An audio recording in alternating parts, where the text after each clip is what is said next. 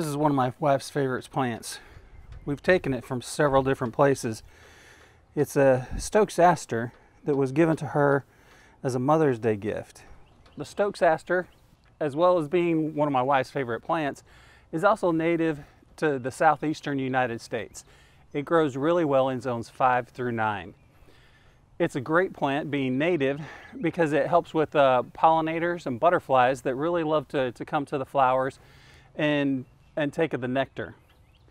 The basil rosette, which is really nice because it's beautiful, it's green, those long lanceolate leaves are very nice.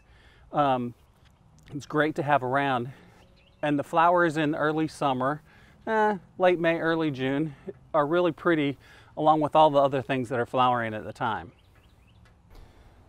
One thing that can be done to make this plant bloom a little bit better is to take these old spent flowers and remove them, and then more flowers will come up. Not only is it a beautiful addition to any flower bed, but it's also resistant to drought, deer, and rabbits.